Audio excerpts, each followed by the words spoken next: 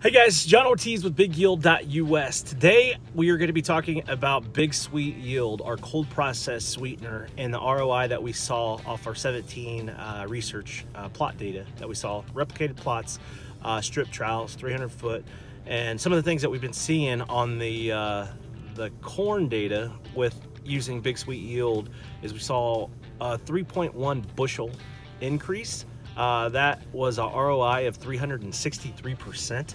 Based off what the product costs. So basically the control in that study was 181.5 bushel, and applying BigSweetYield was 184.6. So that's a 3.1 bushel increase that we saw from applying BigSweetYield. Anyways, be sure to follow us on BigYield.us. If you have any questions, don't hesitate to give us a call. Thank you very much and have a great day.